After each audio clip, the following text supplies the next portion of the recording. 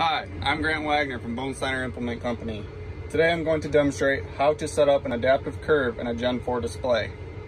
First thing you're going to want to do is navigate to the guidance page. There's a couple different ways to get there, but in this example, it is on our shortcut bar. From here, you're going to want to go to Set Track, New Track, and you will find the adaptive curves under the Curve Track tab. Here it's going to prompt you to enter a name as well as tie it to a client farm and field.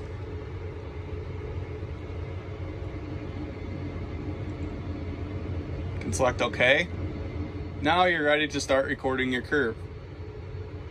To create your line, position your machine in the field where you would like to begin, and then you can select Record Line to start jittering a guidance line. You can change this recording trigger by going into your advanced settings and finding your recording trigger state.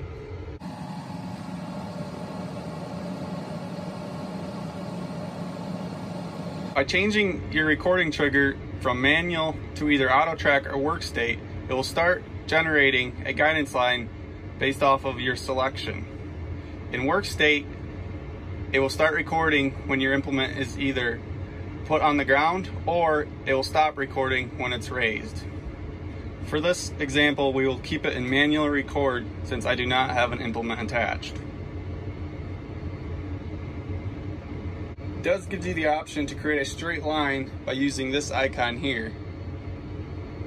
It will snap a line from the time you select it to the time you deselect it. This is helpful when there's an obstacle in the field that you'd like to maneuver around but don't want to replicate that curve. At this point, you're ready to start recording your line. We will select Start Recording and begin driving.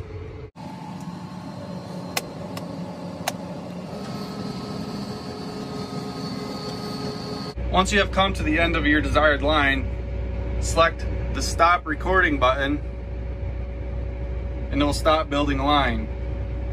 If you have it in work state, once you raise the implement, it will automatically stop recording. Now, we can turn around and begin auto tracking on that line.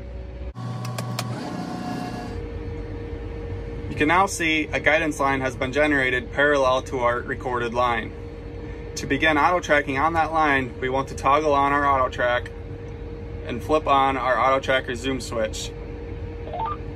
You will now see that we are able to begin auto tracking with a full pie.